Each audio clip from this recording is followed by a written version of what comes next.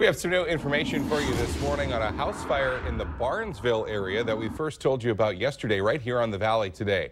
The family at that home say they are frustrated that their home alarm system didn't work when they needed it most. Valley News Team's Natalie Parsons spoke with the homeowner about why she will never get another system like that again. The Phillips have only been living in this house for about a month and a half now.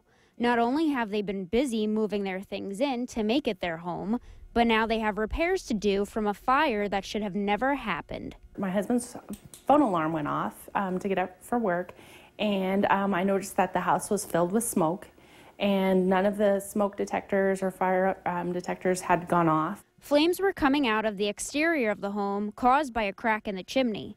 Leah went to their Vivant fire panel to hit the fire response button to find that it did not work. Last week we had our security system installed, and at the time that they came to install that, the gentleman who came to install it did not have all the proper equipment, one of those being the smoke and fire detector that activates with the alarm system. The Phillips family brought their Vivant membership to their new home. They never had any issues with the company until the move, saying the new installations alone took 6 weeks.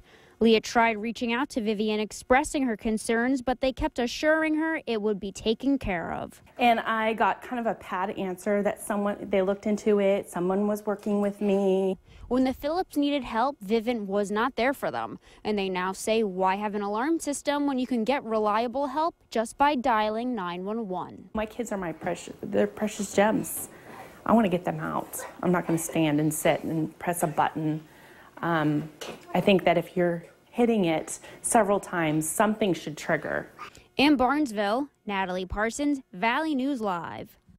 Officials with the alarm company say that they are looking into the incident. The Phillips family, meantime, will be terminating their services with the company immediately.